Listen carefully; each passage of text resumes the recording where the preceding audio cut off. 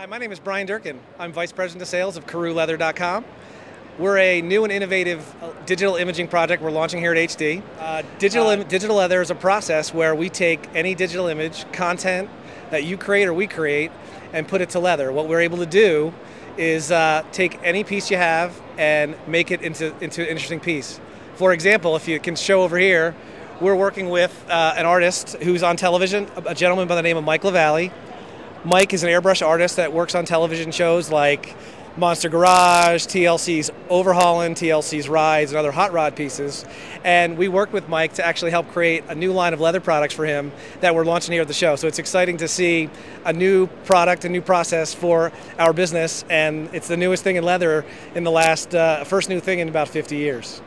We work with manufacturers, designers, architects to help them create, basically take their palette of artwork and create pieces. Another example of what we do is we work with other artists and and photographers to help them create pieces. Another example of what we're doing in a few weeks is we're working with the Marilyn Monroe Licensing Group, creating Marilyn Monroe pieces that are going to be auctioned off for charity as well as put into limited editions. So we invite you to come to our website, KeruLeather.com, to learn more information, and thanks for spending the time with me today. Thank you.